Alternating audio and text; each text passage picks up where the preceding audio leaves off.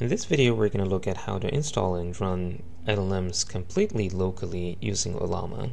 So we can get started by visiting ollama.com, and here I'm going to download Ollama based on my OS. Once the tool is installed, we can see that running in our computer. So what I'm going to do is I'm going to look at how to run Llama 3 model in here. So I'm going to go to Llama 3 page. There are a few different options. If you go down, it says Ollama run Llama 3. This is the command to download the LLM weights and have that running on our device.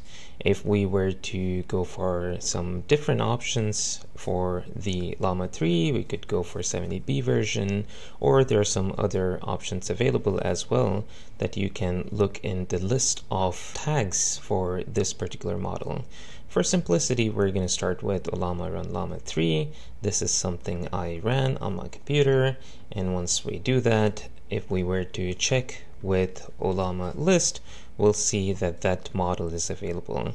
And now once Ollama is installed and running with a model, what I'm going to do is I'm going to go to Langflow, and this is the local instance of Langflow.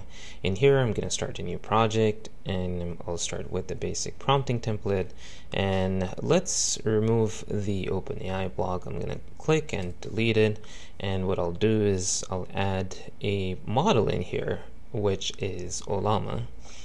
And once we drop this, we can connect the input to the prompt message and the text to the text here, and then we'll notice that since the model is running in our case, it pulls the default port and it pulls the locally available models in here. So in our case, this is Llama 3, so I'm going to click that, and once we do that, that's pretty much it. We have the prompt template, chat input, everything set.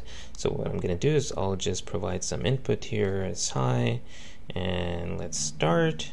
So once we start, we'll see that it will call the Ollama model, and then it will provide us some response back. There we go. So we have a check mark, and there is some response back from the AI, and this response is in the pirate language as we asked in the prompt template. Great. And again, if we want, we can go in the playground and ask more questions. How are you? It's going to run the model, and then it will generate responses completely locally. Now, of course, if one were to go back and start a project with a RAG-based template, in here we can remove anything that is OpenAI and then use completely local instance of all of these nodes. So we can use the model as Ollama, we can use the vector store, something which is local, so we can use ChromaDB in this case, and also for the embeddings, we can look for embeddings.